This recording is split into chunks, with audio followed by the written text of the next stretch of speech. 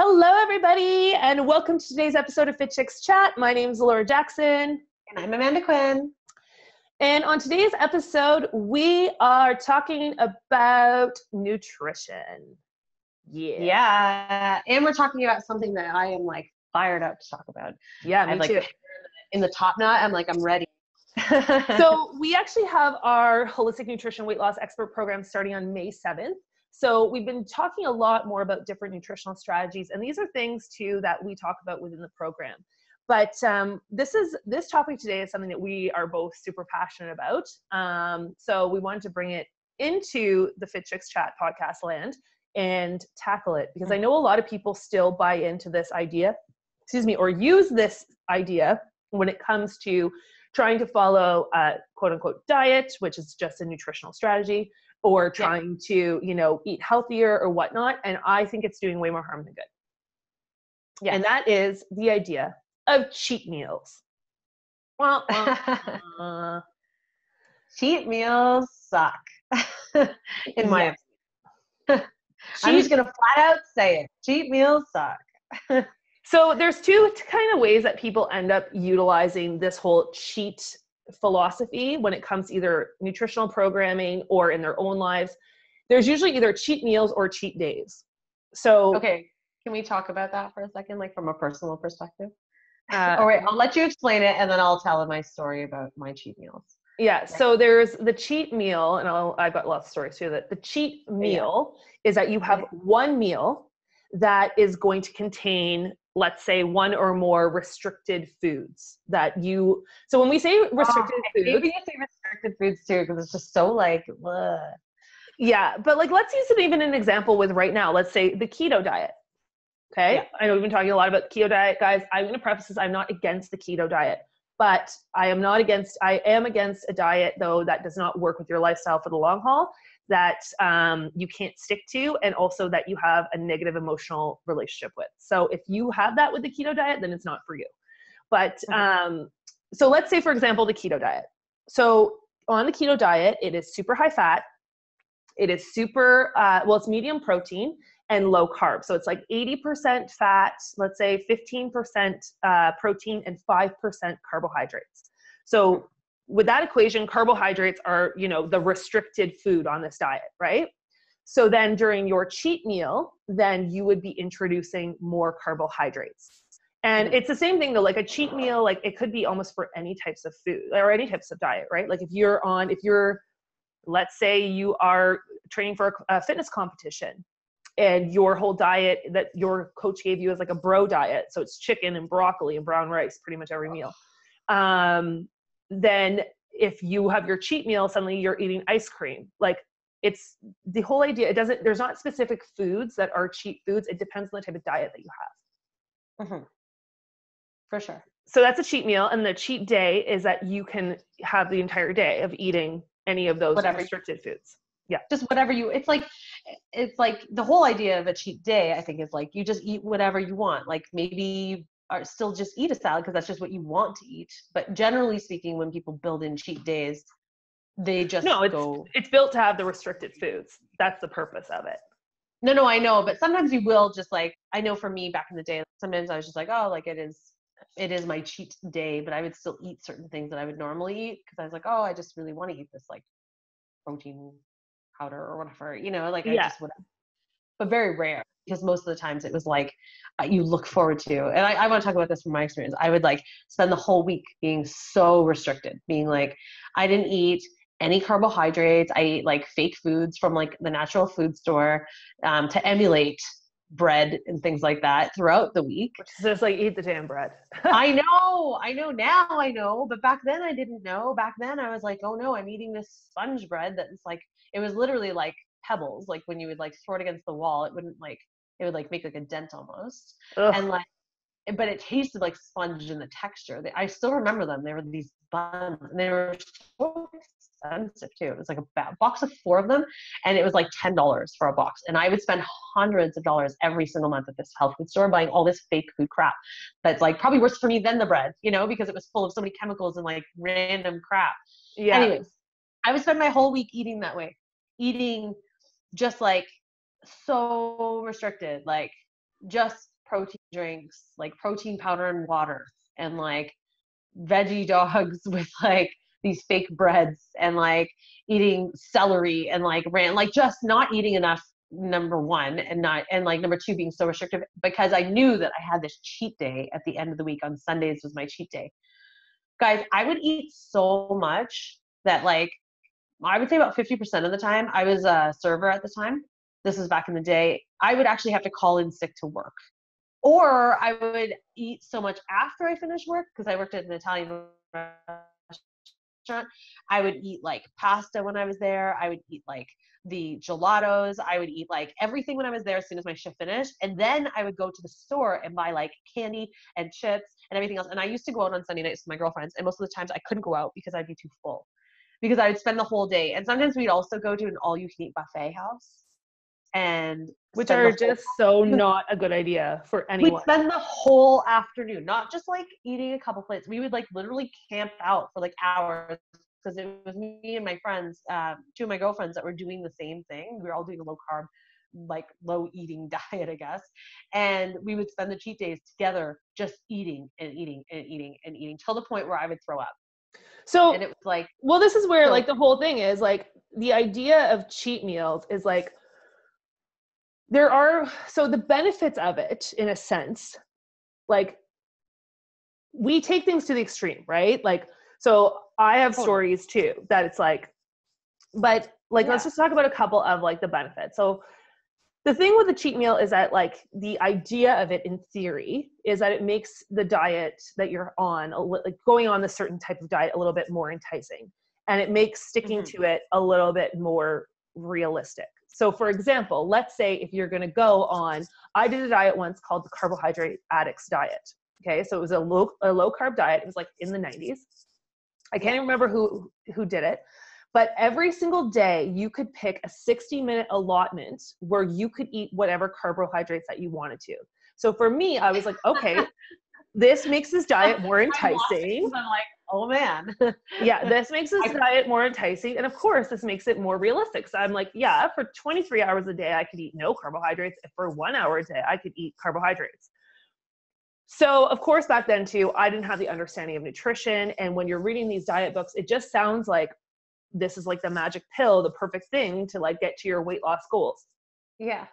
So I think what they meant by, an hour to eat your carbohydrates would be like, okay, you could have like a meal that contained, let's say, pasta, or you could have a sandwich like a normal human being. Or whatever. My clock would go on. I'd be like, okay, 11 to 12 is carb power hour. And I would like start my clock. And I legitimately would be like, how much food can I eat in the next hour? Because I know in my mind, I can't eat it any other time of the day.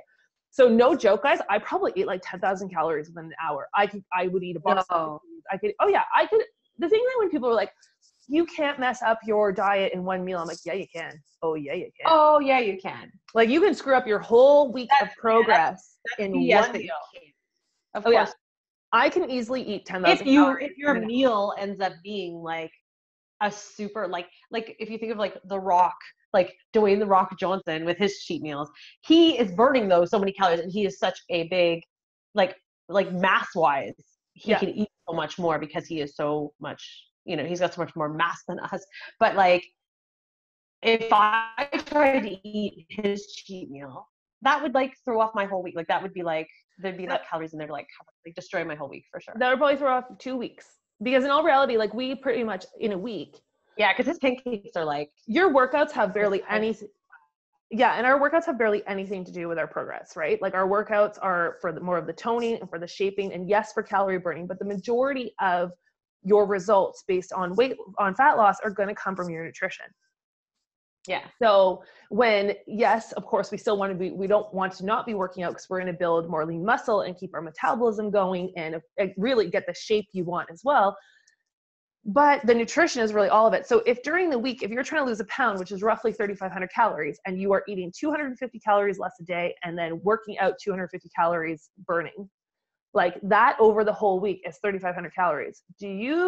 Let's be real here, guys. One McDonald's meal is like, let's say 1,500 calories if you're not drinking regular Coke. And I don't know about you, but how full do you really feel off of a McDonald's meal? So how easy is it then to have like, you know what I mean? Like another, like a flurry, which is another 1,000 calories. So right there in that one meal, you have pretty much like eliminated your week. Yeah. If you have not balanced it out with the rest of your day. But yeah, for me, this like carbohydrate power hour, like I couldn't even, I'm not even joking. I probably would have eaten like 10,000 calories. Cause like also the thing we have to remember when you're eating processed carbs, things that are popped, puffed, chips, crackers, cookies, all these things that are processed, they're already pre-digested. So they literally, you don't need to chew them a lot. They don't take up a lot of space in your stomach, but they're so high in calories. So you can just down those and you're not feeling full and you're not feeling, you know, like so much candy, so much, you know, crackers and chips and rice pops and all this stuff. So, but that for me, when we're talking about cheat meal, like that was my relationship with this, like that I thought, okay, this makes like, I could stick to this, you know, I could actually do this diet for the long term. It's realistic, but then I totally abused the whole concept of it. Yeah. The second thing too is when it comes to cheat meals, yes, they do give you a break from your diet. So like, and the reason why I'm saying this in terms of benefits is that, and we'll talk to you in a moment about the way that we actually look at these, but when it comes to, if you are, let's say, in a cut, okay, so when you're in a cut, when you're looking to lose fat, you are going to be in a caloric deficit. There's just no way around it. So when you are constantly focused on, let's say, really, you know, being, you know, your portion sizes you're watching and you're being super diligent with like the foods that you're eating and you're making sure that like you're working towards a certain goal. When you're in a caloric deficit though, for a long period of time, you do need to have, well, you don't necessarily need to, but it's really good to have a refeed, not only mentally, but also like physically, because your body starts to be like, function more optimally on lower calories. So we want to kind of give your body a little bit of like it's almost like a boost. Yeah, not really like a shock to your system, but it's just like, because we're not meant to constantly eat the same amounts or lower. Like usually through the week, you should kind of be some days a little higher, some days a little lower. So it does give you a break from that. And then also, of course, cheat meals too. If you are someone who has a goal, let's say for fat loss or for muscle building or for whatever it is, but you want to still have a social life, having the idea of a cheat meal is really important because it gives you that whole idea of like actually being able to like have a social life. You don't feel like you're like, okay, I'll use my cheat meal as like I'm going out to the party and I'm going to have 2 glasses of wine and I'm going to have some snacks and whatever. Yeah. Or I'm going for dinner with my friends and I'm not going to worry about like eating out at a restaurant kind of thing. Yeah. Cause like for me, when I was training for a fitness competition, that was the thing that was the hardest thing for me, was that I literally had to cut off my entire social life, because the idea of being out and being around food, because I didn't have a cheat meal built in to my program, not for a period of time, was that I literally had to stop doing all of my social, like I remember going for brunch and sitting and everyone. I remember that. And I was having a cup of tea, a peppermint tea, and I was just like so miserable. I'm like, I don't even want to be here. Like, because for me as well, though, I never should have done a fitness competition because my relationship already with food, hence the Carb Power Hour, has already been so negative for such a long period of time that it's not, yeah, it's not good for me to be doing these types of things. But that's one reason though why, for like, you know, whether you're doing it, if you have a really hardcore goal, like a competition, or if you're just someone who really wants to lose 20 pounds and you still want to incorporate in, there's ways you can do it without having this black and white. Yeah, for sure. So what is the number one solution for avoiding like, you know, the crazy cheat weeks or cheat days, cheat weeks? It could be a cheat week too. God, if you're on vacation. Can you imagine if I had like, I just got married in Mexico and it was so crazy. I came back and I actually had lost weight. I've never lost weight in an all-inclusive before. It was like, but you're also probably like so busy, like with your wedding and everything else. That, like, but I also think too, one of the things was I don't have that same mentality anymore of this like all or nothing. Do you know what I mean? Like, whereas before it would be like, oh my God, it's all inclusive and they have buffets and you can order whatever you want. And so I'm going to have 85,000 things of everything. You know what I mean? Like, I'm going to eat like every dessert because everyone, I just want to try a bite of every single one, because guys, bites do add up. Yeah. Even though you don't want to. But so what do you think then? Like, what is the alternative then to cheat days? I'm going to say cheat weeks just because they do happen, or cheat meals. Well, I think the first thing is, and we have a strategy that we use at FitChicks, we teach this to our students. But the first thing I just want to say though, first is like the idea of eating off your plan or, you know, enjoying foods at a social event and all these things, it's not a negative thing. And Yeah. this is something that we have to get out. And this is why I have such an issue with the idea of cheat meals and cheat days. And it's the word cheat. That's what I hate the most about it. Yeah. Because the whole thing Well, is like that, good food, bad food, like exactly. that. Like it's the way that we have programmed our brains to think that it's like that everything is either a positive or a negative. Like, and it doesn't have to be that way. It can just be food. And Well, it's just and the word cheat too, like think about the word cheat over history. Like it's had such a bad, like you cheat on a test, you know, yeah. you're sneaky, you cheat on your husband or your wife. They're like all of these things are such a negative connotation around the word cheat. So as soon as you say cheat meal, now you've just said that meal is a bad meal. You're doing something bad, right? And then typically what ends up happening when we do things that are bad is then we feel guilty, Mm-hmm. which guilt is like the most, it's the hardest thing to get people over when it comes to their relationship with food.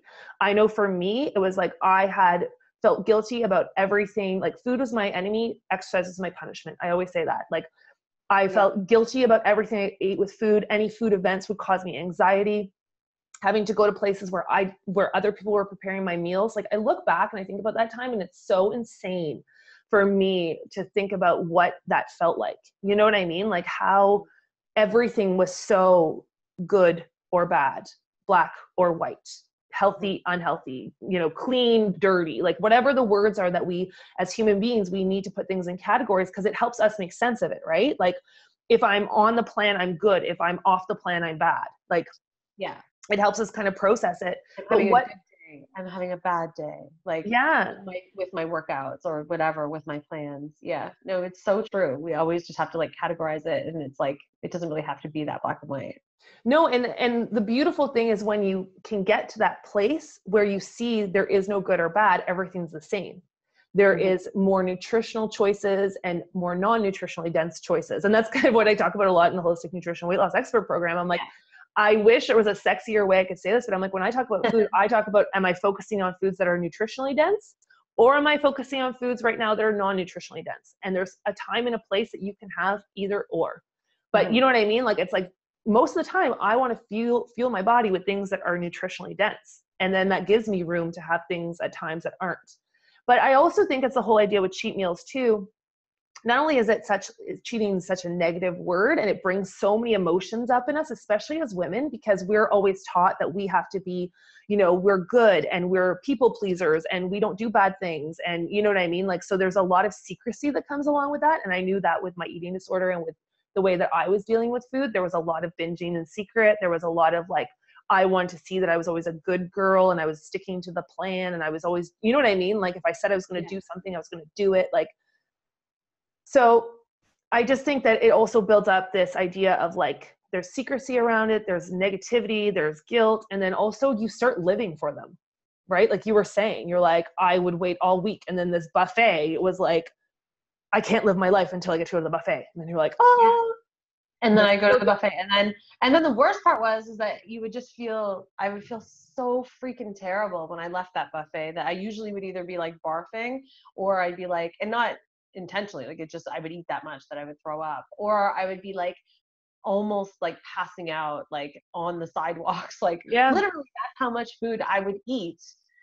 And then I couldn't function for the rest of the day. So that day was like a write-off because it was just like I ate too much. I ate too much bad, like garbage food. I'll say garbage because it really was garbage food. Like it was just food that was not feeding my body in any way other than just filling the gap. And then and then for like about a day or two after, I would feel guilty. I would feel bad. I would feel physically nauseous. Just, yeah. Well, and that's where, you know, we still live in a world, and I find this so interesting, is that when people are, let's say, addicted to drugs or addicted to alcohol, because there's such a clear, like, you can tell when someone has consumed too much booze or is high, right? it really alters your state. Like you're inebriated or you're high or whatever. And then we can also relate to that being like, that's such a harsh, painful addiction. But there's still this like misunderstanding about food addiction, about food relationships, about, you know, how we can Food utilize, disorder eating. yeah, food, like how we, even if you're not anorexic or bulimic or orthorexic, which orthorexic is the obsession with healthy eating, which is a new one. Now people, if they don't eat healthy foods, it sends them into like a craze.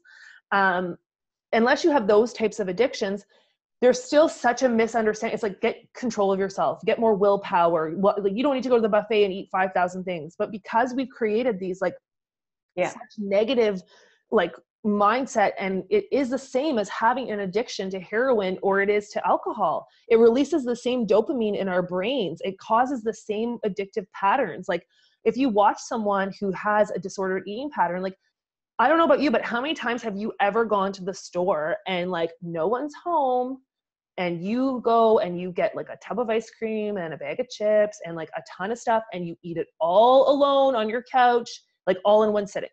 And then you hide the containers and you know what I mean? Like you don't want people to know how much you ate, like you're embarrassed by it. Yeah. That is something that a lot of people do. Like how many times are you like, oh, I'm on the diet, and then you're at the drive-thru and you don't tell anybody. Like there's all this secrecy and we've got to stop doing that. We've got to stop. I remember like there was a time when I went to a drive-thru and I was so embarrassed about the amount of food I was ordering that I made sure I ordered everything as combos so that they thought that the food was for like a family. Yeah. But it was all for me. I didn't drink all the drinks. I ate all the food, but I didn't drink all the drinks. And like this was like, that's disordered eating. And I sat there in my car and I ate it. This is when I lived with you. And I sat in my car and I ate it all by myself. Yeah. And then I came home. And I was like, why did I do that? But it was like, I was so ashamed about it that I didn't want you to see it. And then I didn't even want the stranger at the drive-thru to judge me or think that there was like that. I wanted him to think, because I was alone in the car, that I was like, oh, buying it for someone else. Because that's why I have all these drinks. And I was like, I don't eat all these drinks. But it's like, it's such an emotional thing.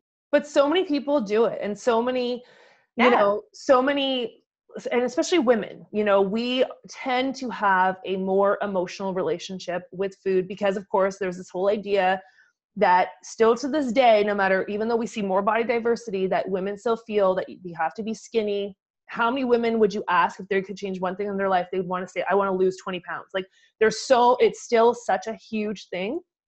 So there's a lot of shame, there's a lot of guilt, there's a lot of secrecy. And that's why with cheat meals, I just find that it feeds into that mindset. Whereas, yes, if you're looking to reach a goal of fat loss, right, you do have to eat more nutritionally dense foods. You have to eat less at times, but you can still have, you know, the foods that you really enjoy that aren't as nutritionally dense without this guilt and shame. But we got to get rid of this whole idea of cheating, because then it just keeps perpetuating this like good, bad, black, white. And that's something that I know for me, as soon as I get into that in my mind, like as soon as I'm like, I'm not doing something, I'm like the crazy person who like wants to do it like 5,000 times over. If I'm like, I'm not drinking wine for a month.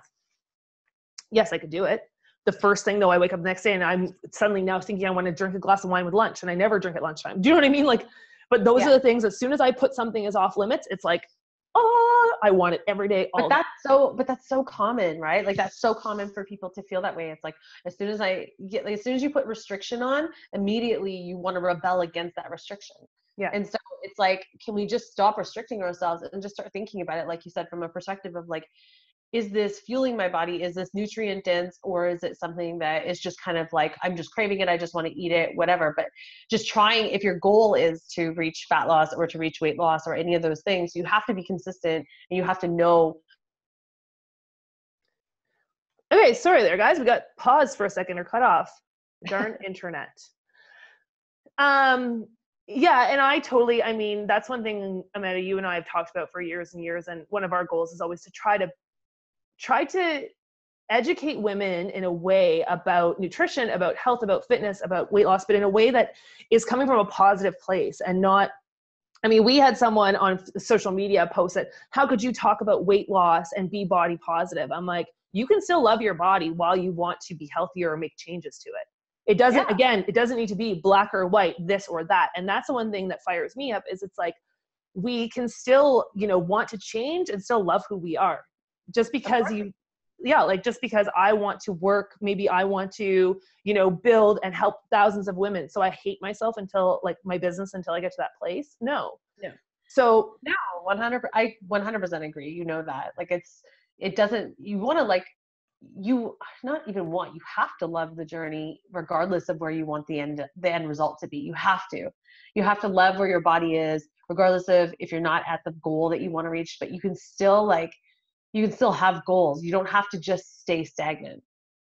no, and that's where, so the whole thing with, and I know guys, we kind of went on the emotional rant around this, because this is something like still to this day, it like really, you know, I can see my own behaviors when I start to go into a bad relationship with a type of food or with myself, or, you know what I mean? Like, and I now have the tools to pull myself out of it. But I know for a lot of you, it's like, you're still on these programs where like you feel if you don't follow it to the letter, or you have a cheat meal and it feels this like all or nothing mentality, it really makes you feel horrible about yourself. And it doesn't make the journey of getting to your goals fun. So you don't want to do it. So one thing, and this is the strategy that we teach that you guys can start to incorporate. It's something, instead of calling it, and it's more to me even, well, there's a few things to it. Number one is that it's the name. So we've changed the name. Yeah. And number two, it's about still keeping structure to it. So basically what we call it at Fit Chicks, instead of a cheat meal, that you can incorporate structured flex meals into your week. Now, what this does, of course, it's structured flexibility. So you're not going to have that feeling of like, oh my gosh, it's my power hour, my carb power hour, and I'm going to like literally 10,000 calories. I'm going to eat this entire bag of cookies on top of spaghetti. Yeah. And as you're watching the clock time down and you're like, oh my God, I got 6 minutes left. What else can I get in? Well, because, you know, at the end of the hour, it all magically, like, it won't turn to fat after the hour. Anyways. But so this way you've got the structure. So you still feel like you have guidelines to kind of follow. So, you know, you're like, okay, this is my flex meal. So I'm still going to be in line with my plan. I've got some structure that I could build it around. And I'm still going to be then in line. It's not going to blow my goals because I'm going to have my flexible foods, but it's not going to throw off my whole plan. So the whole idea of the structured flex meal is that we like to visualize a plate. I know some people, they don't like this, but it just kind of gives you something if you're not eating on a plate. I had someone ask me that once. They're like, well, what if I'm not eating on a plate? And I was like, well, just visualize your bowl or your, you know, whatever, your napkin. Platter. Whatever it is. Whatever it is. But the whole thing is, so look at your plate and automatically whatever you're eating, think, visualize, and let's just use lunch, for example, because this will make it a lot easier. Let's say, or dinner. Visualize your dinner plate. Think of it cut in half. So half of it you want to fill with low glycemic vegetables. So not starchy vegetables, not vegetables that are, you know, like deep fried, like potatoes, like low glycemic vegetables. So all of the watery vegetables, broccoli, cauliflower, Brussels sprouts, cabbage, cucumber, salad, whatever it is, the watery vegetables. So that, of course, is going to make sure that, number one, you're going to feel really full. Then the other quarter of your plate, so your plate's split in half on the other side, the other quarter is protein. So something protein rich. So let's say it's chicken or fish, or you're going to have a steak that night.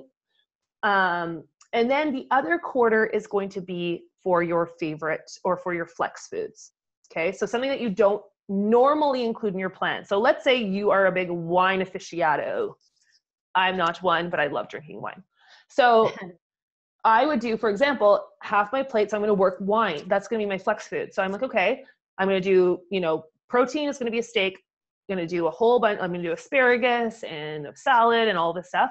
And then I'm going to incorporate in 2 glasses of wine. And that's going to be, I'm not going to put them on my plate, but that's going to fill that other quarter. Or you could say you're going to have, like, let's say you're having chicken and roast broccoli, and then you're going to do a small piece of cheesecake. Visualize it though. Don't go into it as without any structure. Visualize it as that portion. But always, if you get your veggies in, guys, it's going to make such a difference because you're going to have all the nutrients you need to push away all the cravings. And then you're going to have some room to have that piece of cheesecake or the wine or whatever it is. But the idea of the cheat meal, we have to get away from, where it's like all or nothing. Mhm. Because this will set you up not only for mental failure, but for your goals failure too. Mhm. No, 100%. And it's just, I like the idea of like looking at it from like it's a quarter of the size of your plate as a maximum, because then it's like you know that you're not going to fit the whole cheesecake, doesn't fit on your plate. So no, you can't eat the whole cheesecake, but at least it gives you still a taste of what it is that you really, really are craving or wanting. So then you're not feeling that restriction. You're not feeling like, okay, well, I'm not going to eat the cheesecake. I'm not going to eat the cheesecake. And then all of a sudden you're like, I'm eating the whole cheesecake. Well, and what ends up What happening is if you still focus on to having the protein and the veggies during your meal, because protein is so satiating, and of course our like low glycemic vegetables add the bulk, what ends up happening is your stomach automatically, you're going to feel so much fuller. You're going to hit the stretch receptors, you're going to hit the nutrient receptors, the message is going to go to your brain, I've got all of this. So when you do have that higher glycemic carbohydrate or whatever it is, your gummy bears, or, and again, you don't have to actually pour them on your plate, but just like a package of gummy bears or whatever your thing is that you want to have during your meal, then your body is already going to feel like satiated. So you're not dealing with those cravings, because the cravings are the thing that will get you. And when you start eating more carbohydrates, your blood sugar is spiking, which then causes an insulin rush, which then causes a crash, which makes you crave even more and more and more. And that's why most people who eat high carbohydrate, high glycemic, they end up in this constant feeling like they're ravenous or like ripping off the cupboards to get inside to eat something, because of these highs and these crashes. Mhm. But as you have the protein and the veggies, you're going to make sure your blood sugar is stable. So when you do have that smaller amount of thing that's going to, spike your blood sugar a bit, it's not going to do it to the extreme if you just sat and said, okay, my cheat meal is going to be a bowl of pasta, 5 cookies, a piece of pizza, like nothing that has any proteins or fats to start to slow down, or the bulk that's going to fill you up. Agreed. And then how often, so just to be clear for our listeners, how often do you recommend that people use this style or this approach, say on a weekly basis? Because you don't want to be doing this with every meal. Like you don't want to be like this flexible No. with like breakfast, lunch, and dinner, having like, oh, I'm going to eat, the veggies, the protein, and then gummy bears for breakfast, lunch, and dinner every day. Because then you'll still be maybe better off than if you had like a full day of just like Mm-hmm. power hours every day. But if your goal is to, have weight loss or fat loss or anything like that, how often would you recommend that people use this as a tool? Or is it just when the cravings sort of come and just No, really honor that? I personally think, well, number one, it depends on what your goals are. Of course. And not saying that if your goals are super lofty, like I really want, like if you're training for a fitness competition, obviously that would be a different situation. But let's say Okay. you're looking to, lose weight and you're already working out. Like it depends on your current program and what your goals are. Mhm. But I always say that any type of flex meals should not be really introduced until at least after 2 weeks, because we need compliance first, right? And a lot of people, when you're starting on a plan, if you feel like you have certain trigger foods, or that, you're still learning how to eat, the complete and 3, or you're trying to learn how to eat the low glycemic vegetables or what they are or whatnot, we don't want to be throwing in things that are going to take you off of like the compliance of the plan. So I always say, like, especially if you're new to doing a nutritional plan or you're working on different habits, after 2 weeks, and you have to be compliant during the week. So like if you have stuck to your plan during the week, then build in, pick the day that maybe it's Saturday night is your night that you go out for dinner with your partner or your girlfriends or, your kids or whatever. Mm-hmm. Or maybe Sunday mornings is the big brunch that you do. Pick something though that works with, like I always think most social too, that you enjoy the most. Well, I shouldn't say that you enjoy the most, because you want to enjoy eating healthy. You shouldn't feel like you're living for that meal, but something that, again, that on Saturdays you go out or Sundays you spend time with the family. But I always, before you start adding in flex, if your goal is fat loss, then what I would do is make sure that you're at least 2 weeks compliant. If your goal is not fat loss and you're just trying to eat, like, then, maybe you have 1 or 2 flex meals during the week, if that is where that you can stay, you can maintain at. But as long as the majority of the time you're eating your nutrient dense, complete and 3, focusing on that the majority of the time. Mm-hmm. But I would say 1 a week if your goal is fat loss. Awesome. Okay, chicks. So that's it. We're going to wrap it up. Please do not take our advice not our advice. Please do not go to the Carb Power Hour. Please take our advice and don't do it. I know it sounds like the best diet of all time. Please do not go and do that. And please do not go eat at buffet houses till you pass out or throw up. No. The main goal here, guys, is not only, of course, to get you to your goals, but to have a long-term healthy relationship with food and something you can do for the long term. And I know this is, in the health world, it's something that still does not sound sexy because we still want quick fixes.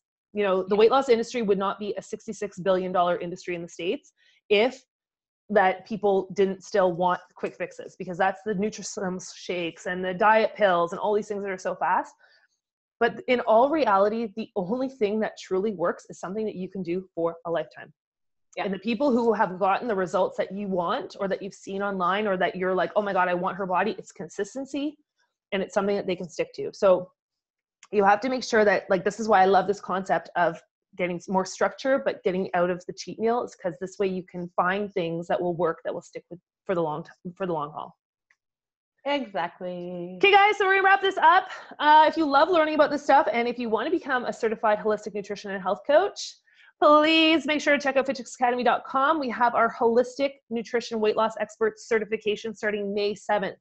This will be the last one for a long time. We are closing doors, of course, throughout up until the fall. So you want to make sure you jump in on this. You can check it out at fitchixacademy.com. Also, we've got a ton of really great stories from our grads. We're doing amazing things with it. So we would love for you guys to check out the program, join us at an info session, and see if it's a fit for you. And then if you have anything too that you want us to talk about, make sure you hit us up at info@fitchix.ca via email, or DM us on Instagram at fitchixacademy, because of course we love hearing what topics you guys want us to talk about, and that way we incorporate them in.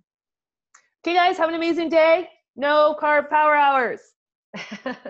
Talk to you later. Bye.